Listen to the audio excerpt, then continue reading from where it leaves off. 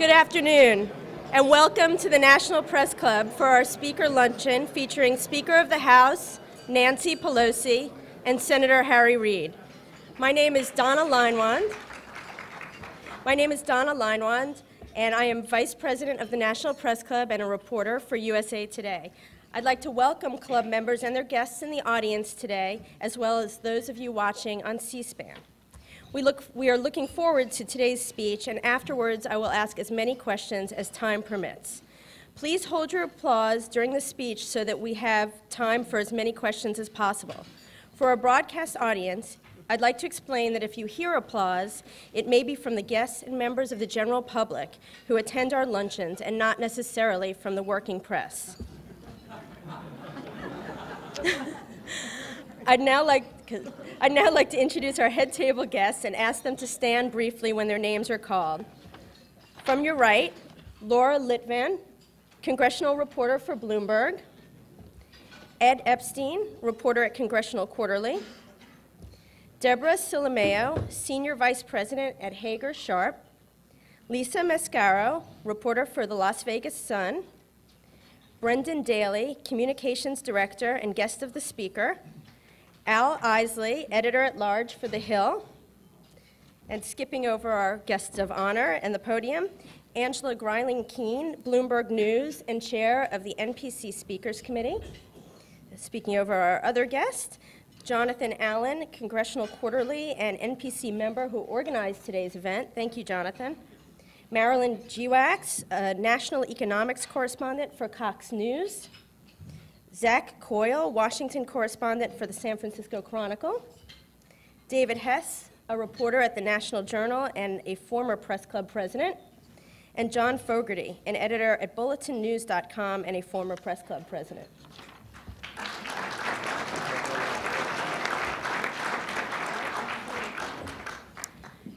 House Speaker Nancy Pelosi of California is the highest-ranking woman in the history of American government, sitting second in line to the presidency. The mother of 5 and grandmother of 7 grew up on congressional politics, literally. Copies of the congressional record were stacked beneath her childhood bed, the reading material of her father, former Baltimore Congressman and Mayor Thomas D'Alessandro. Pelosi left a Capitol Hill job in the 1960s to follow her husband, Paul, to San Francisco, but returned as a newly elected congresswoman in 1987.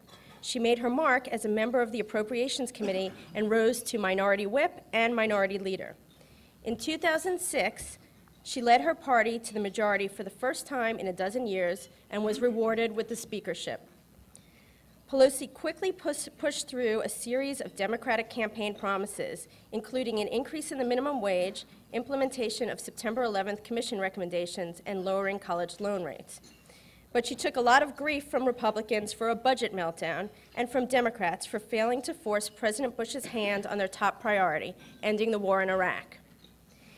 It is the State of the Union in President's final year in office, with troops in Iraq and a mounting economic crisis at home, that the Speaker will address today in tandem with her Senate partner, Majority Leader Harry Reid. Reid of Nevada, Searchlight Nevada, as he will be very quick to tell you, presides over the thinnest of majorities in the Senate, leading 48 Democrats and 2 Democratic-leaning independents. He is limited in nearly everything he attempts by the minority's ability to block action with just 41 votes, a tactic he employed with great success to stop the Republican agenda in previous years. He, too, has been criticized for a lack of action and the breakdown of the appropriations process in the 110th Congress.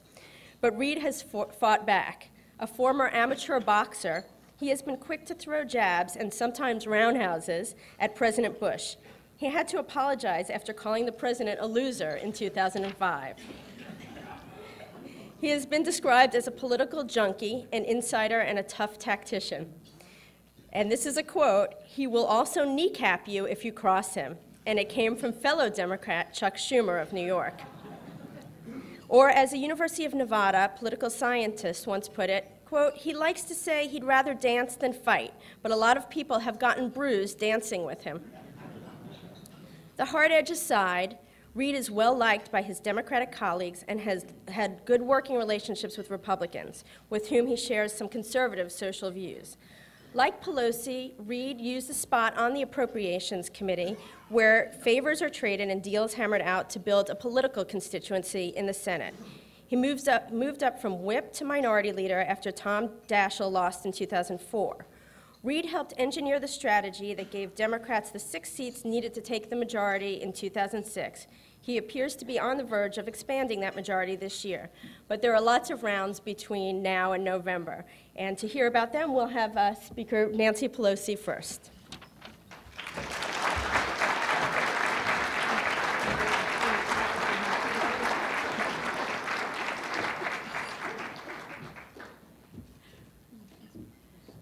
Thank you very much, Donna, for that very interesting introduction.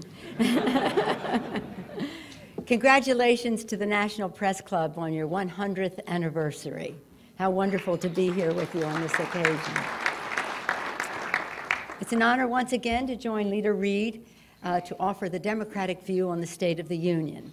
As the introductions were being made and Deborah was introduced, she was reminding me earlier of the first time that I came here for this rebuttal when Senator Daschle was the Democratic leader in the Senate. We had a few in between, haven't we, Harry?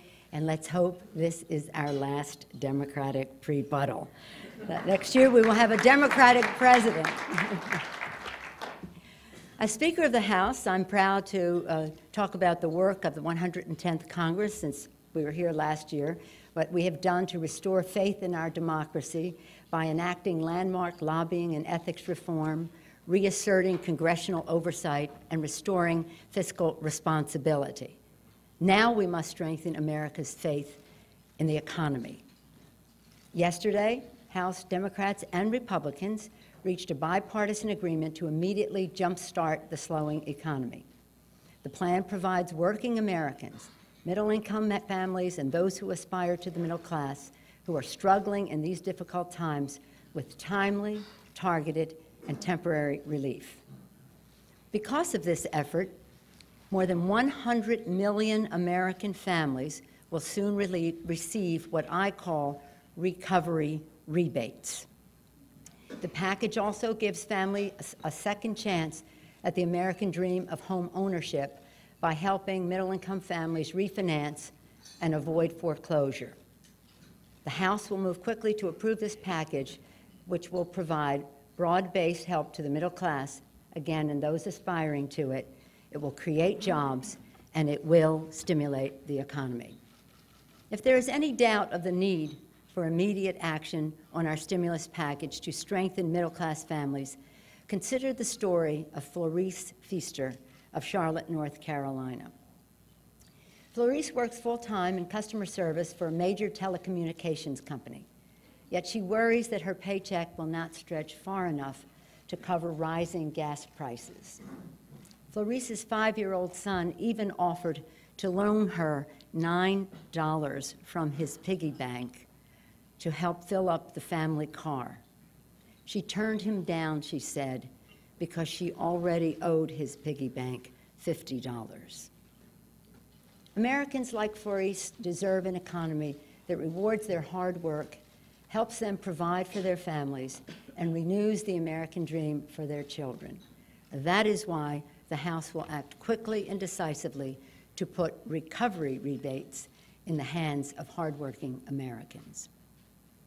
While 2008 is a time to get America's economy moving again, it is also a year when we will be choosing a new leader for our future. I know Americans will find that leadership among our outstanding Democratic candidates, but we cannot wait for the next presidential election to address long-term challenges. We have already begun to chart a new direction to strengthen our economy and create jobs for the middle class. As was mentioned by Donna, we increased the minimum wage for the first time in 10 years. We advanced our innovation agenda to make serious and sustained investments in research and development and promote public-private partnerships that develop high-risk, high-reward ideas into marketable technologies. We must combine and continue to chart a new direction for our economy that creates new knowledge-based jobs as we tackle every major challenge. Our point is that we can and we must create jobs, and we can do so in a new and innovative entrepreneurial way in these 4 areas. By bringing innovation to education, by promoting better health care for all Americans, by rebuilding our infrastructure, and by addressing the climate crisis and global warming. We must bring an innovative and entrepreneurial spirit to the work of government and make fiscally sound investments that will pay dividends for the future. For education, we will chart a new direction where innovation not only begins in the classroom, but where innovation will also change the classroom and the way children learn. We must ensure that students are prepared for a globalized world and workplaces that will increasingly require them to work in teams, collaborating across companies, communities, and continents. We must ensure that our children are not just learning basic skills, they're very important, but also learning critical thinking and the ability to apply knowledge to new challenges. To begin this effort, we must leapfrog over old arguments about testing and encourage and invest in more innovation so that students of today will be prepared for the jobs of tomorrow here at home. We began this work with our innovation agenda, which launched a new commitment to encouraging students and ensuring highly qualified teachers in the fields of math, science, and engineering. We are making college more affordable for all students to ensure that we have a new generation of innovators. We began this work by enacting the largest expansion of student aid since the GI Bill in 1944. We cut student loan rates in half and boosted Pell Grants.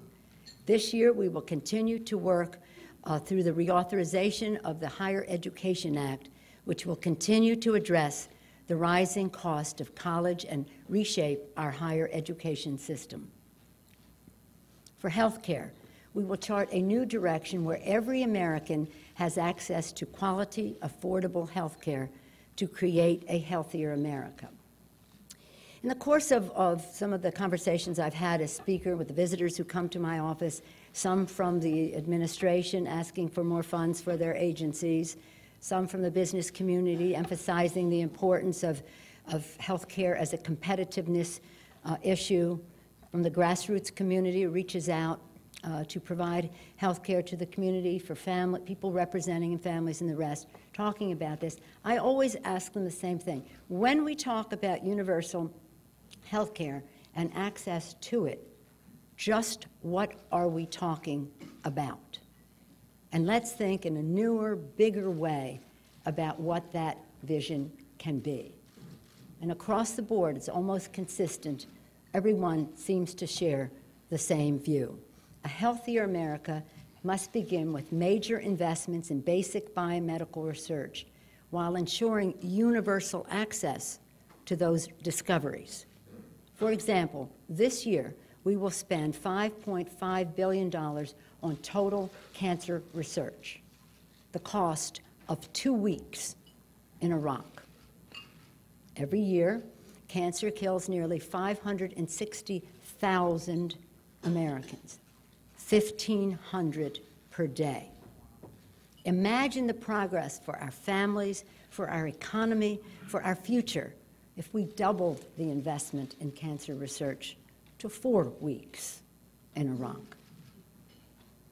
A healthier America means a common electronic medical record for every American from birth to reduce mistakes, to lower cost, and to improve health care. A healthier America means personalized care. Every American should get customized care to their needs, not a one-size-fits-all.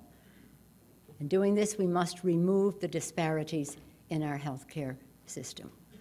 A healthier America means mental health parity. This is especially important for our veterans returning from Afghanistan and Iraq. A healthier America must contain a strong component of prevention. Prevention, nutrition, exercise, lifestyle. I always say there are millions of healthcare providers in America. They're called mom and dad. All of this can begin right at home for a healthier America, and we have to have the participation of all Americans in achieving a healthier America. None of the success we want to have in healthcare, though, is possible without trained, highly skilled personnel. By making the investments in nurses, doctors, and other healthcare providers, we can have a healthier America, and by creating jobs here at home, a healthier American economy. The next area where we want to create jobs is in our infrastructure. For our nation, we will chart a new direction where we renew America's infrastructure and rebuild it in a way that is greener and helps confront the climate crisis. 200 years ago, in 1808, Thomas Jefferson charged Treasury Secretary Albert Gallatin with drafting a plan to develop America's infrastructure, works like the Erie Canal and the Cumberland Road, to take advantage of a nation that was growing because of the Louisiana Purchase and the Lewis and Clark expedition.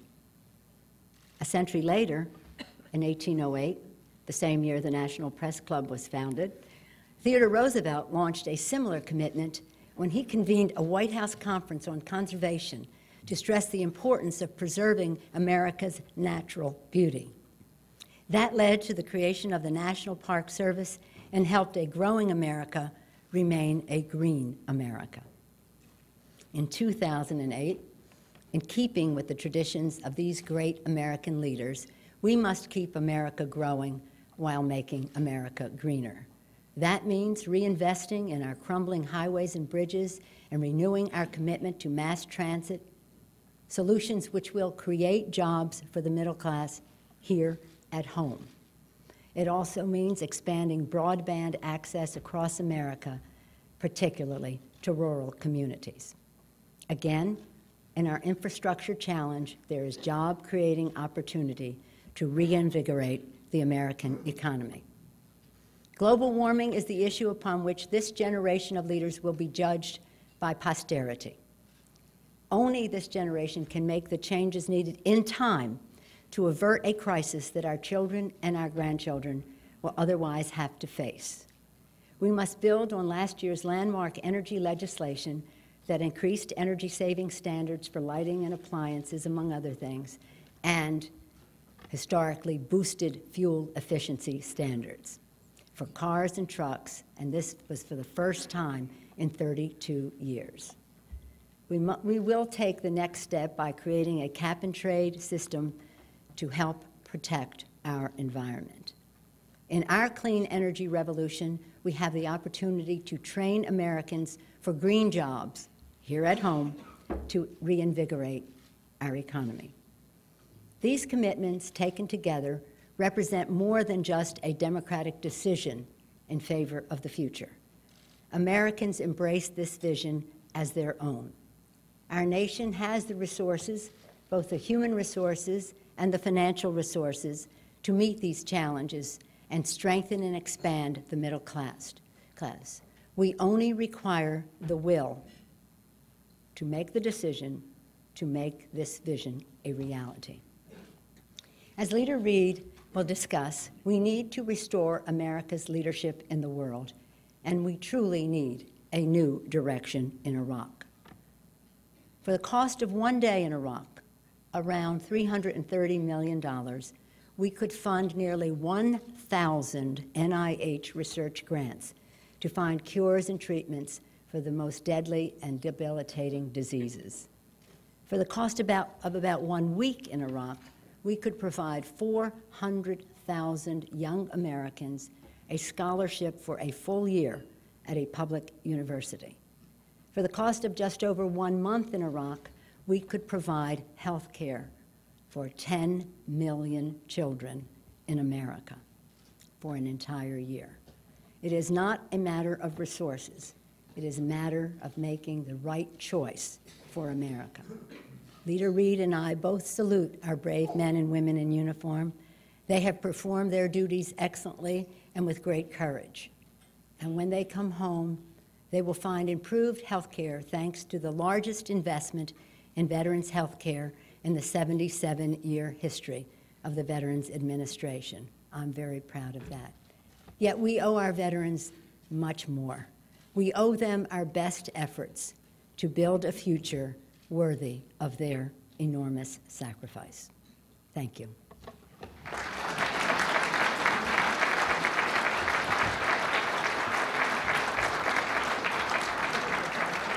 And now we'll hear first from Senator Reid.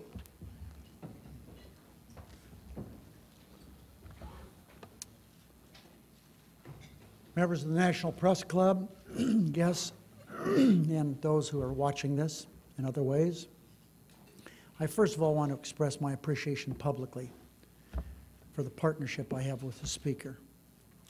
I've been in government some time, and I have found no one that's easier to work with, more knowledgeable of government than Nancy Pelosi. The state of California, our country is well served by this good woman.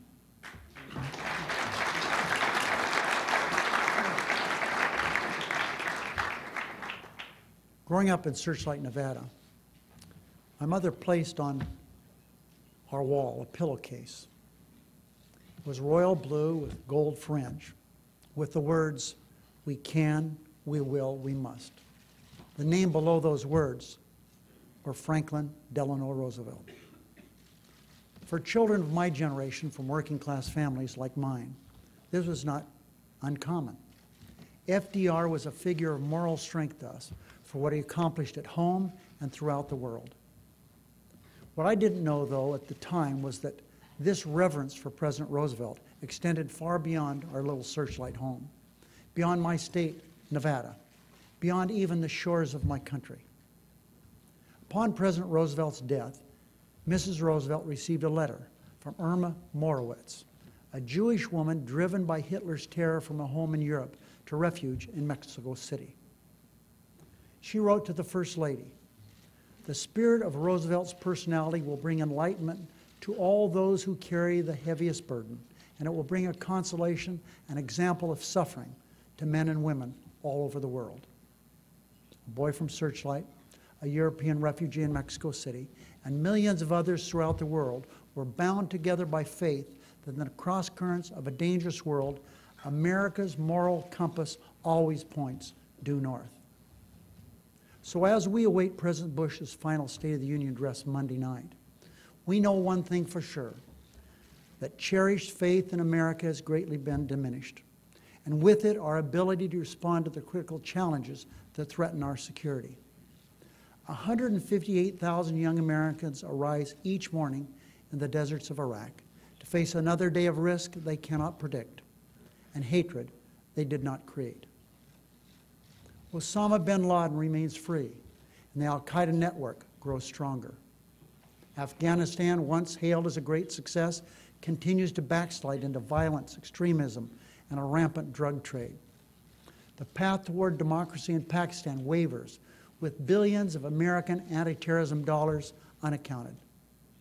And the moral authority of our great nation has suffered grave damage. Our first goal as a country must be to restore that moral authority with what the Bipartisan Center for Strategic and International Studies calls America's smart power.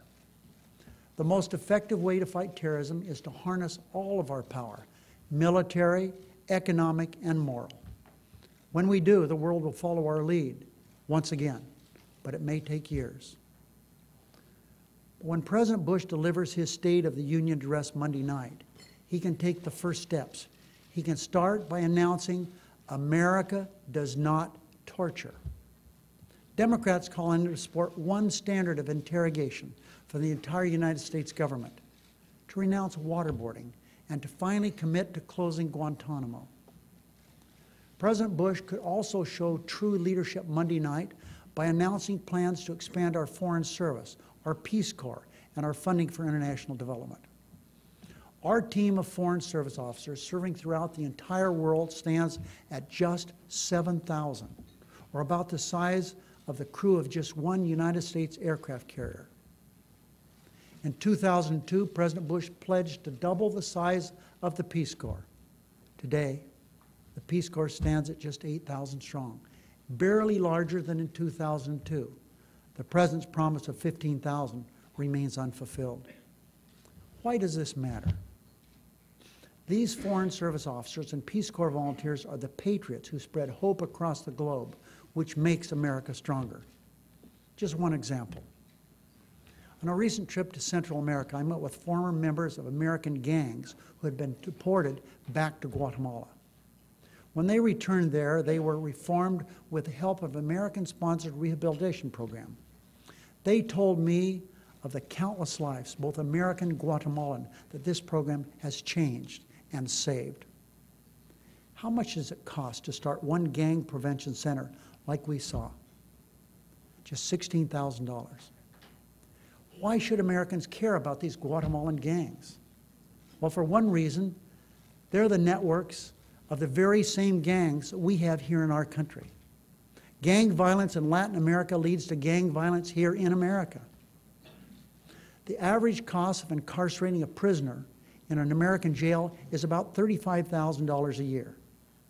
If that program in Guatemala kept just one person out of an American prison, it would save us twice what it costs, but only in 1 year. For a modest price, programs like this one saves lives, builds long-term global allies, and makes America safer. That's why we were troubled to discover that funding for this gang prevention program in Guatemala ended in December. We shouldn't let programs like these shut down. We should be expanding them into parts of the world where poverty and oppression form the breeding grounds of terror. Every place I traveled, in Mexico, Central America, South America last year, I met with people and their leaders thirsty for America to stand with them once again. Cuba and Venezuela are sending teachers, doctors, and subsidized oil to these countries. America is sending almost nothing. Can there be any question why our influence has waned? It's also long past time for America to lead, not follow, on energy security and global warming. We call on President Bush to announce in his speech Monday night that America, always the land of innovation, will invest more to harvest renewable energy sources here at home and fight carbon emissions. If we show the world that we're giving this crisis the attention and the investment it deserves, others will do the same. And the sooner we begin investing in renewable fuels, the sooner we can end our reliance on unstable regions and unfriendly governments for their oil.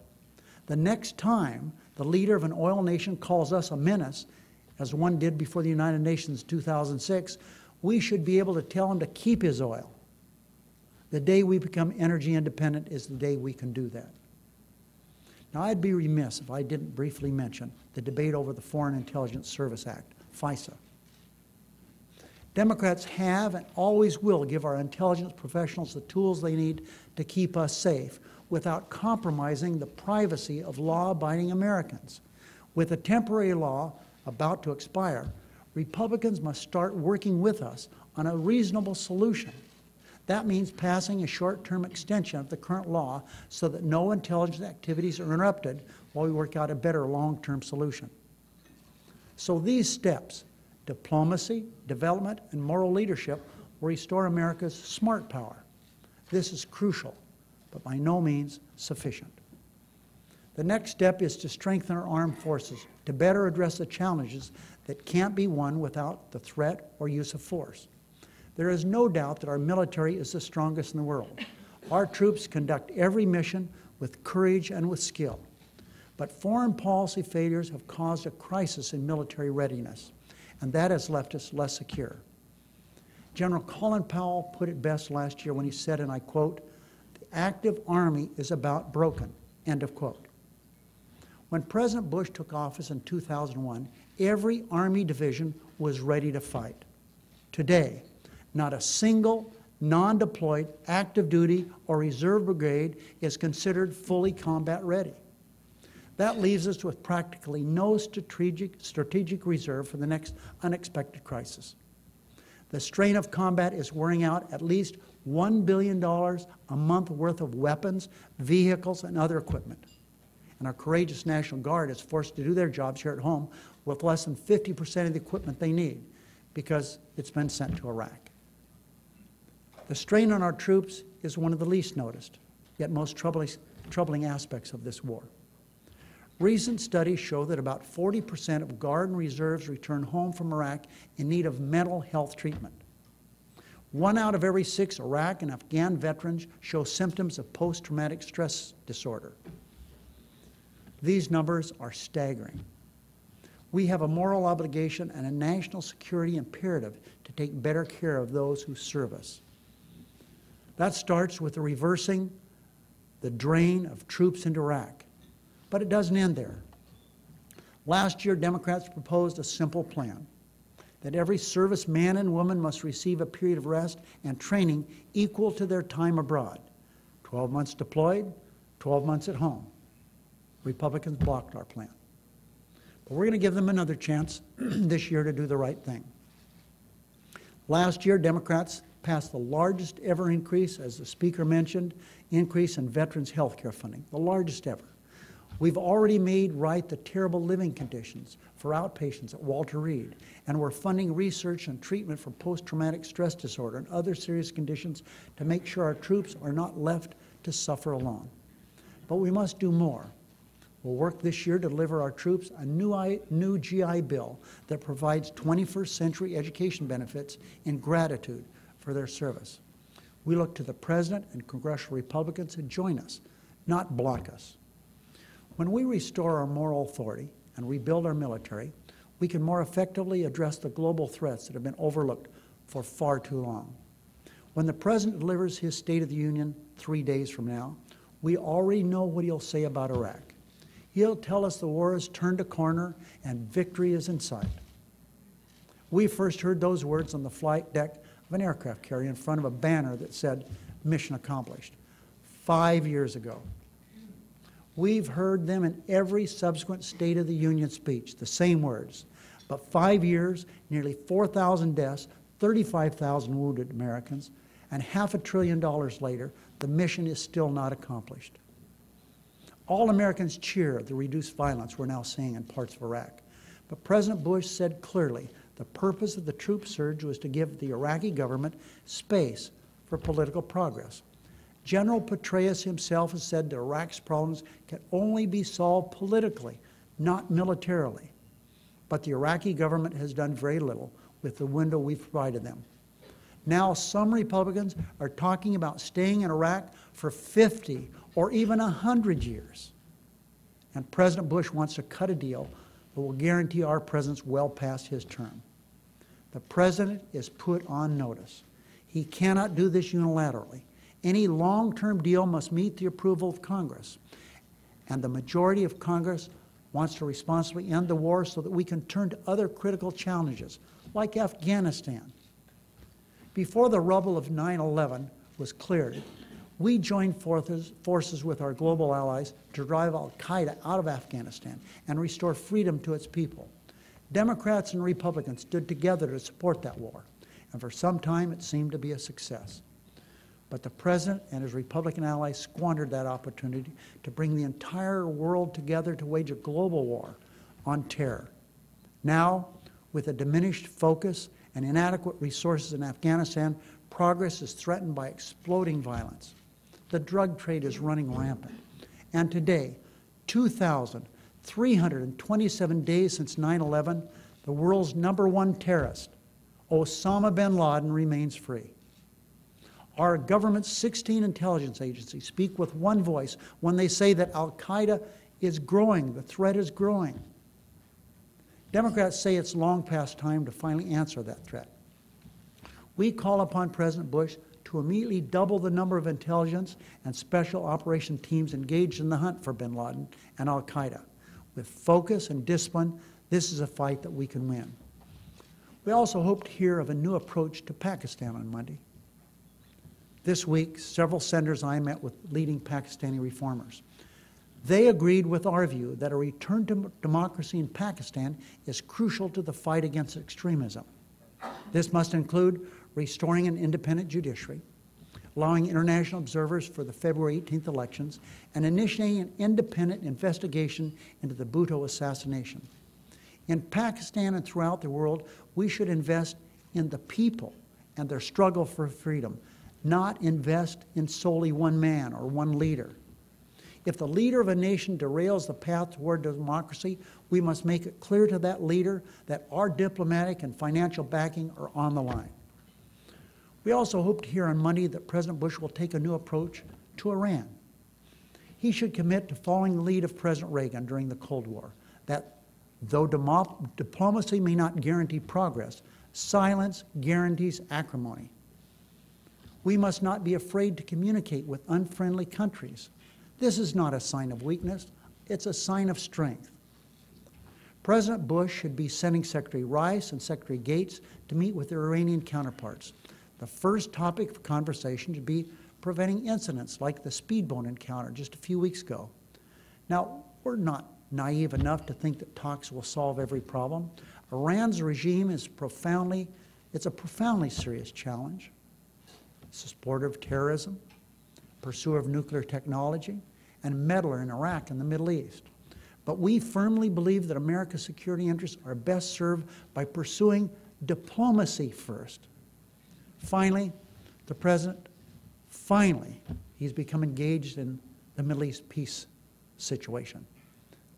Peace talks in the Middle East, finally.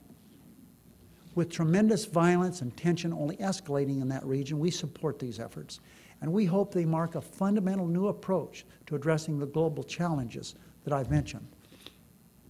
Democrats believe that the age of shoot first and talk never foreign policy cannot end soon enough. We believe that although some of our conflicts will be resolved on the battlefield, and we will always win those, most will be won in the hearts and minds of people. More than 3 years ago, the day the 9/11 Commission report was released, Commission Chairman Tom Kean and Vice Chairman Lee Hamilton met with congressional leaders. I asked them, who are these terrorists? What can we do about them? They responded, there are just a few thousand who are intent on doing us harm, but they can't be rehabilitated or deterred. They must be killed or captured. But they're not our main concern. We must be concerned as well with the millions who sympathize with them. It was clear to me then that we must convince those millions of the goodness of America. If we fail, this war on terror will become a multi-generational struggle left to our children and grandchildren to wage. But if we succeed, we can banish terrorism to the darkest caves and crevices on earth. That success won't happen overnight. But it won't happen at all without the moral leadership of the President of the United States. So perhaps on Monday, President Bush will show that leadership. Perhaps he will take some of the steps I've discussed. If so, we extend our hand to him and all Republicans. But no matter what direction the President takes this year, Democrats will keep fighting for change so that children in Searchlight, in Mexico City, in the Middle East, and all points between will once again see America as a great hope of the world. Thank you very much.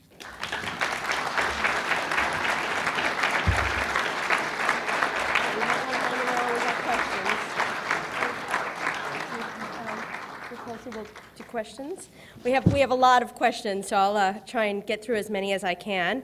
We'll start with the domestic agenda and particularly the tax cuts and the stimulus plan.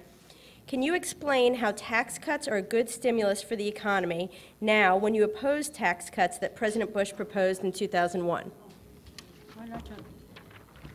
It's not a question. Democrats support tax cuts for the middle class and those who aspire to it. The question is, where does the stimulation come from? And what happened in this package that we put forth yesterday was a drastic shift from tax cuts for the wealthiest people in our country to tax cuts for the middle class and tax cuts for the working Americans.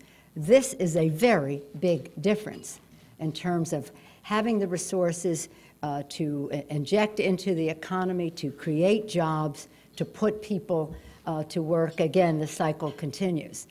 So any day of the week, Democrats stand proudly in support of tax cuts for the middle class, It's part of our agenda.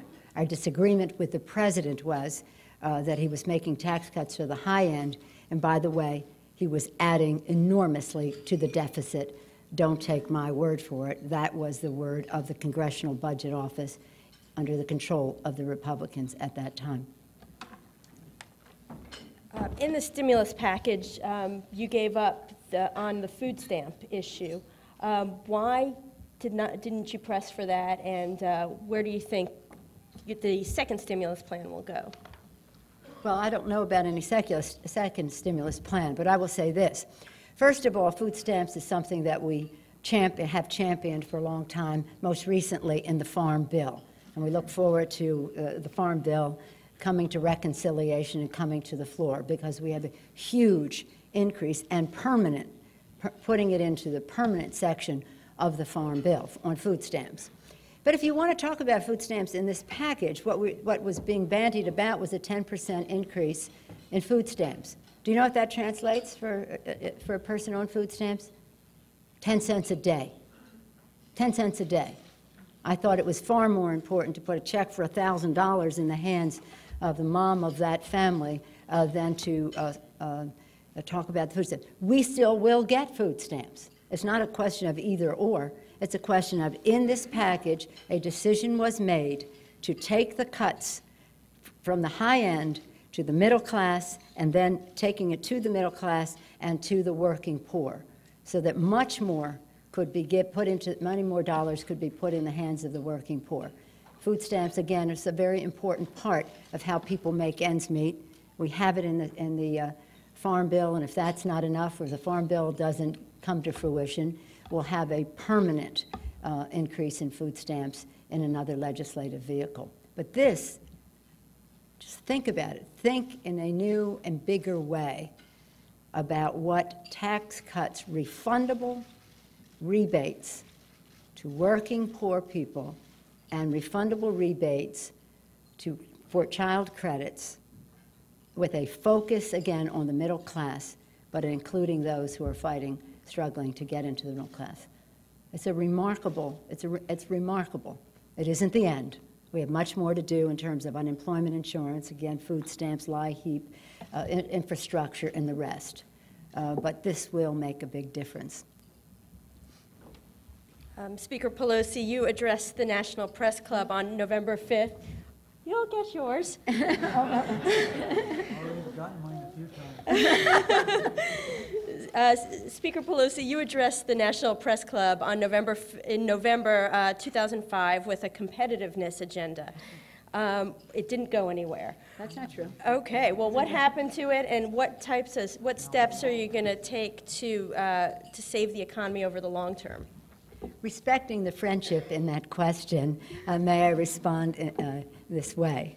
The competitiveness agenda, the innovation agenda, is something that we put together in a bipartisan way, working with workers and leaders in industry, with the academic community, with policymakers, legislators, and something that passed the Congress in July and was signed into law by the President. It is very much a part of our new direction. What it calls for, we have implemented in other pieces of legislation. Many more scientists, mathematicians, and those trained in technology to be trained as teachers to educate our children, but also placing a premium for children to follow those disciplines. It talks about issues like healthcare being a competitiveness issue, and so we must do something about healthcare. But the components of it are innovation. Innovation begins in the classroom. It's about technology, expanding broadband across America. An important part of an innovation agenda also is the issue of energy, and a part of the innovation agenda was passing the energy bill. So this is law. It's reflected in our appropriations legislation. It's reflected in our education legislation. It's in the works. Of course, with a Democratic president, we can do much more, and I look forward to that. But we're not waiting for that. We are pushing very hard. It passed overwhelmingly in the Congress, and as I say, was signed by the president. So have hope, because the Again, the innovation agenda is the answer. One of the reasons we passed it is because, again, you have to leapfrog over the debate about trade. Is it good for our company? Of course, we're in a global economy. We can't turn back from that, but we have to be fair to our workers. And instead of agonizing over some pieces of this, let's innovate, compete, and prevail in the marketplace. Okay, our last economic stimulus question is clearly very important to many people in this audience because I got about 7 of them. When can we expect our first rebate check?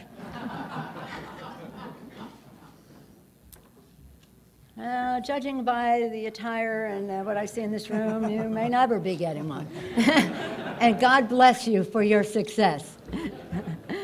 Well, we haven't passed our bill. We've introduced our bill. We'll bring it to the floor within the next 10 days, and then it will go on to the Senate. And as soon as the President signs the bill, I have every assurance from the Secretary of the Treasury that the IRS can handle this. The bill was written in a way that would expedite the checks going out to the American people. Looking beyond this room, 117 million American families will be receiving a recovery rebate.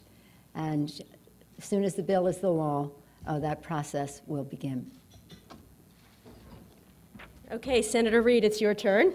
In what areas do you expect bipartisan cooperation to continue in this election year? To continue? Oh, well. The Speaker and I have had, during the past couple of weeks, had many conversations telephonically because we weren't in session the week that they started, but personally this past several days. And it was agreed that we should do everything we can because the fragility of the economy to move forward on a bipartisan plan to help stimulate the economy. And that's because of our rules being so much different than the House. I signed off on the fact that Boehner and Pelosi and Paulson tried to work something out, and they did. And we're going, that now will be coming to the Senate in the next 10 days or so, and we're going to do what we can to I think the rebate portion of this is really quite good. And we'll see what we do with all of our Senate rules, what changes are going to be made in this. But I've had a number of conversations with Senator McConnell, and I hope we can continue this bipartisan spirit on this piece of legislation. The last month or so of the first year of this congressional session, we did do a lot of things on a bipartisan basis. And I think for a number of reasons. The most important reason is that Republicans have come to the realization in the Senate that they have a lot of seats that are in jeopardy. And I think they have to show some bipartisanship or they're in big trouble. We're going to continue to try to work with them on everything that we can. There are a lot of things we need to do, and we'll see the next few months if they're going to be taking their orders from their constituents or from the White House. What are the sticking points on the FISA bill? What do you expect to happen on Monday's vote, and how will you respond if the Republicans block it?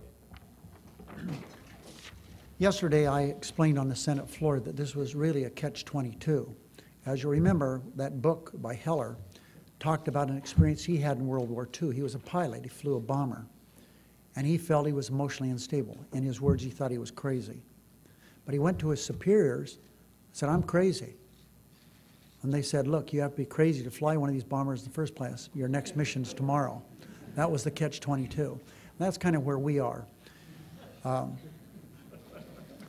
We have a situation where the Intelligence Committee reported a bill out of the committee. There's concurrent referral. So the Judiciary Committee also reported out a bill. Senators Rockefeller and Leahy, working with Senator Specter, worked out some agreements that take some of the things from the Judiciary bill and put them in the Intelligence bill. Everyone thinks, a majority of the people feel that's a good idea. Republicans won't give us a vote on that.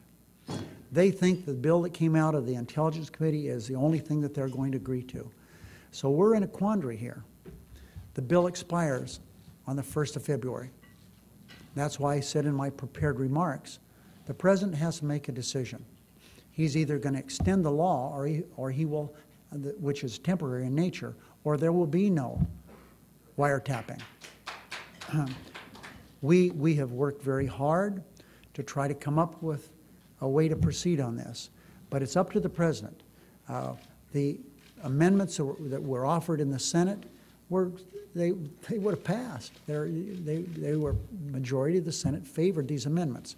They refused to allow us to vote on what we call Title I, which is the procedural aspects of this, and then they never even dreamed of our going to the second part, which is the retroactive immunity, which is there's real controversy over that, and there should be a vote in the United States Senate as to whether or not there should be retroactive immunity. They won't give us one.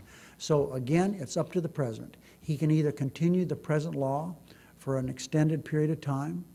We would agree to 2 weeks, we would agree to a month, and we would agree to a longer period of time than that. But it is up to the President. Does he want the law?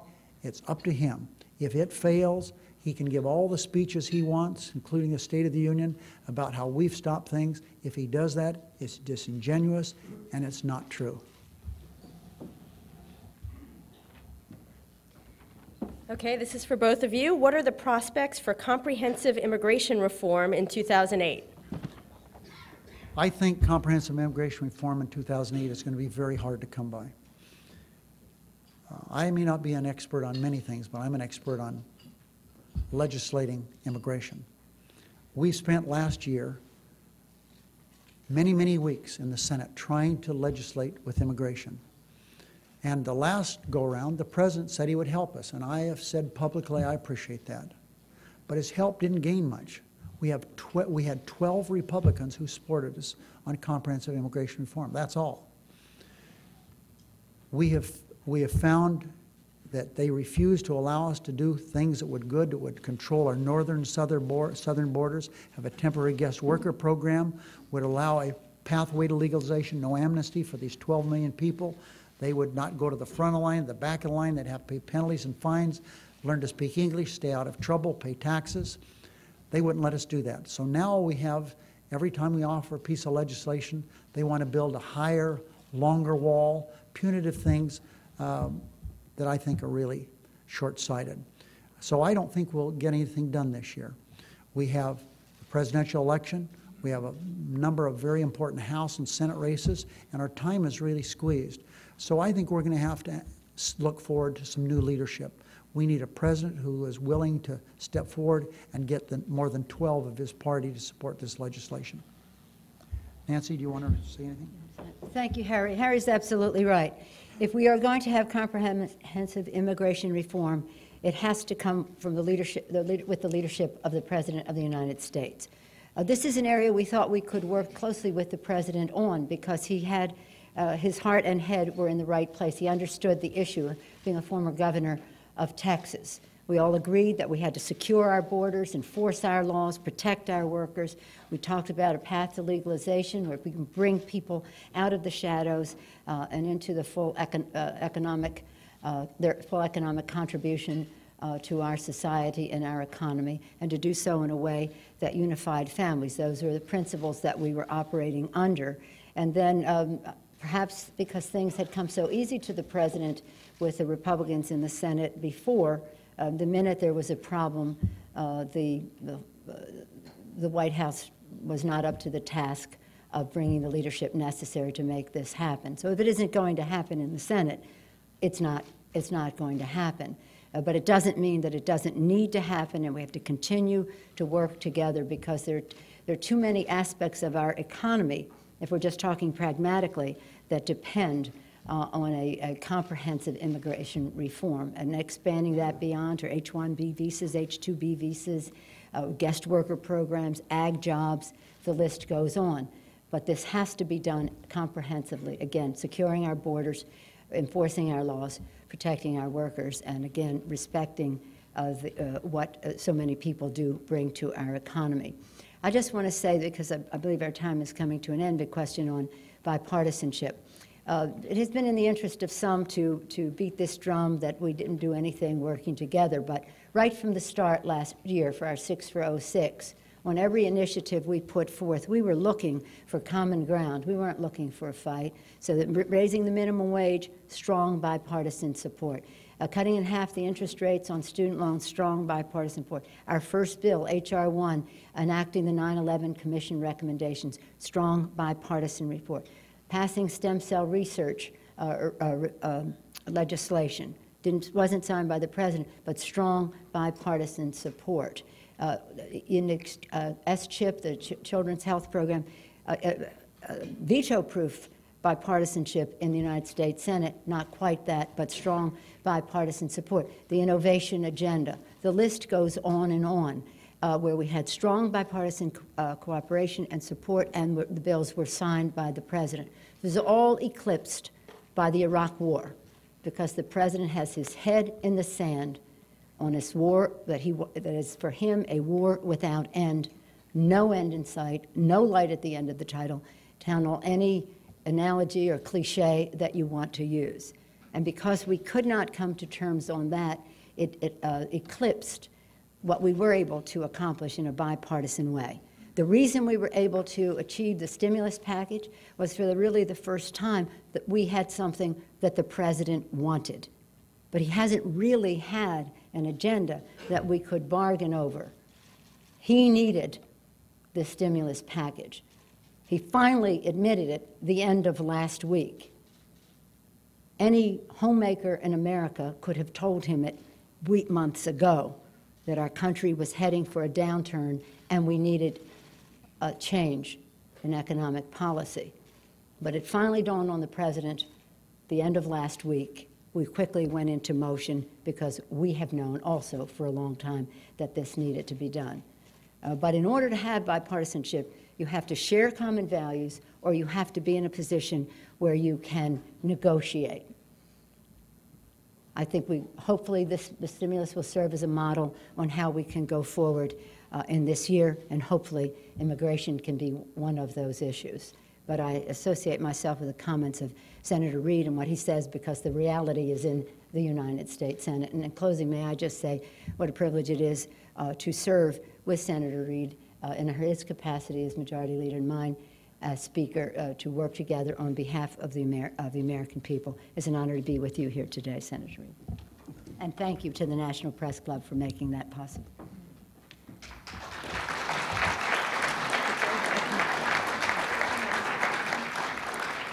We've now come to the economic stimulus portion of our afternoon, and that is the gift giving. We'll have one more question, but first, we have the National Press Club mugs. Thank you very much. Oh, there's more. The National Press Club DVD documentary of our 100 years and medallion. Wonderful. Thank you. And now we have our last question. Oh, actually, first let me remind our members of our future speakers. February 8th, we have Admiral Thad Allen, the commander of the U.S. Coast Guard. On Valentine's Day, February 14th, we have Ted Danson, the actor. And on, ooh, I heard that. On February 29th, we have Andrew von Eschenbach, the commissioner of the U.S. Food and Drug Administration. And let's see. Here is our last question. It seems that some people in our audience think that the senator and the speaker ought to referee the primary election. What can you do, or what should the Democratic Party do to keep Senator Obama and Senator Clinton from beating each other up? I'm going to stay out of it. And he's a boxer. Let the democratic process continue. Whoever the nominee is, we will all rally behind, lift up, be very proud of, and go on to victory in November. So I'm very proud of each and every one of our candidates, Senator Edwards as well, and look forward to supporting one of them very soon. Thank you.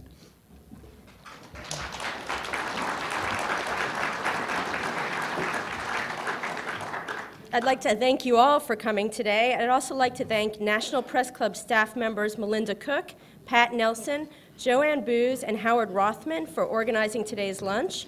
Also, thanks to the NPC Library for its research. The video archive of today's luncheon is provided by National Press Club Broadcasting Operations Center. Press Club members also can access free transcripts of our luncheon at our website, www.press.org.